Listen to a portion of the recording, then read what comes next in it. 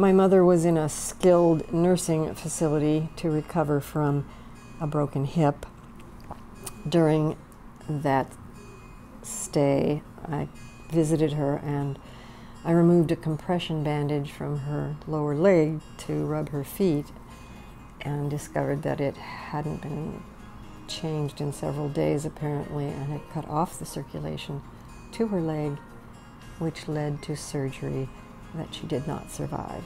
Our concerns were to find an attorney that was capable of taking on the corporation, the healthcare corporation that owned this and many other facilities. That was a fairly major entity, someone that could take them on capably. Mr. Berman put my mind at ease immediately, as I was the one that was reluctant to pursue legal action. I was uncomfortable with the whole prospect, but he did some excellent listening and talked well with my father and helped me be comfortable with the process. The attorneys at Berman and Riedel handled my case with a minimum of drama.